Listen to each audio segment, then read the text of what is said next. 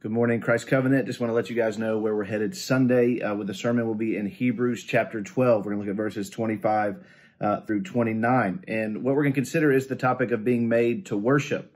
You know, the good question that we could always ask is, why were we created? And the fundamental reason we were created to worship God. In fact, you see this as early as the garden, the fact that he has made people who are in his image, who are to be fruitful and multiply throughout the earth. Essentially, the command there is fill the earth with people who are made in my image. Fill the earth with worshipers, and that is still our purpose. That's the purpose for why you were born, and it's the purpose for why you stay here as a Christian, so that you can help, worship God, but also develop other worshipers. And so we're going to think about that topic of worship.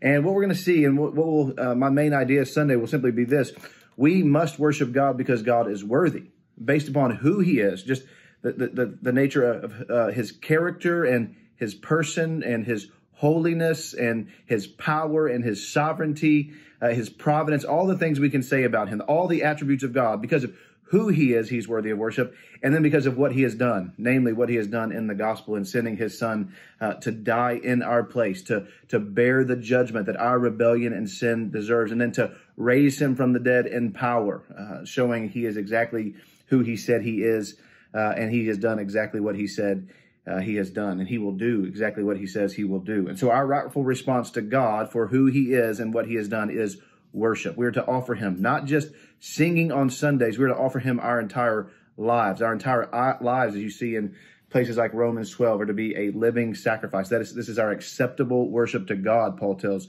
the church in Rome. And so we're going to consider three questions on Sunday, three fundamental questions around the topic of worship. And it's simply going to be this: what is true worship? Why is he worthy of worship?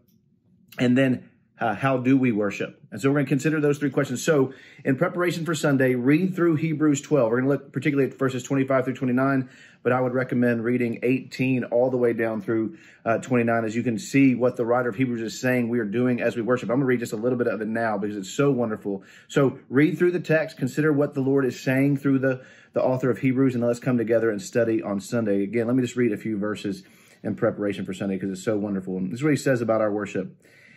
He says, "You have come to Mount Zion and to the city of the living God, the heavenly Jerusalem, and to innumerable angels in the festal gathering, and to the assembly of the firstborn who are enrolled in heaven, and to God, the judge of all, and to the spirits of the righteous made perfect."